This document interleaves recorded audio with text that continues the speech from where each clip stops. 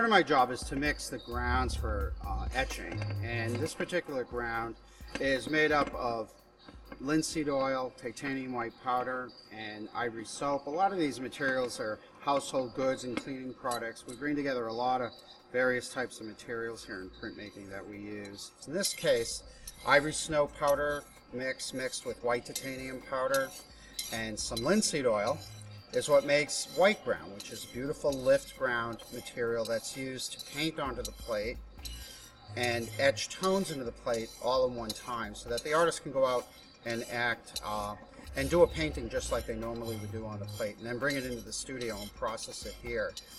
All kinds of materials come together here. It's amazing how many different little nuanced types of materials that we bring together that you wouldn't normally imagine would go into printmaking.